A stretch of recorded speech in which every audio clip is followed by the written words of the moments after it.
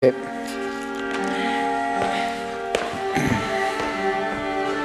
So Brad's going through this 4-square drill at 8 inches.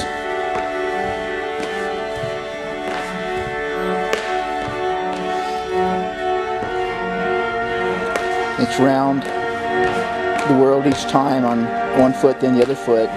He's making this look easy. This is a fairly high level, just plyometric drill.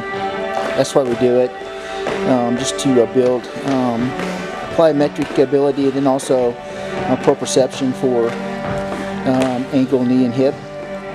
And we start just without a box or a plate to the ground, and then they work up, and now I think they're doing this 4 times a day, and one is at 1 plate, and then 3 rounds is at this 2 plates. Really there in the middle is really making it look easy, so it's Farina.